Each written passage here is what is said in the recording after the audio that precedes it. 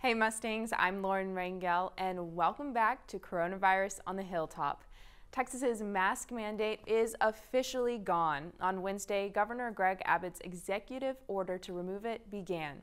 With or without masks, COVID-19 is still here. SMU Dr. Arthi Krishnan explains what you should know about the new executive order. I know with the mask mandate being removed, it puts the onus of responsibility on the individual rather than the community as a whole. The burden of COVID is reducing, but it's not negligible. It's still out there. We have new variants that are spreading through the community currently. So there's still some unknowns out there. COVID has not gone away. It's not completely gone. So I think masks are still important. As an individual, it's your right to choose to wear a mask or not.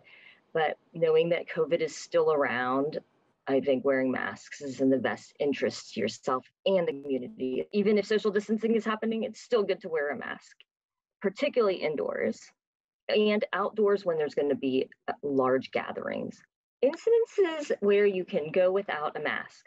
The CDC has just released that people that have received the vaccination, you can be mask-free with other people indoors that have also been vaccinated.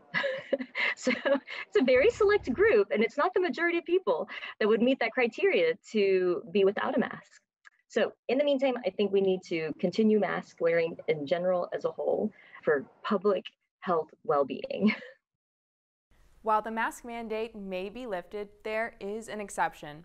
If a business decides to require face masks, they can do so under this executive order.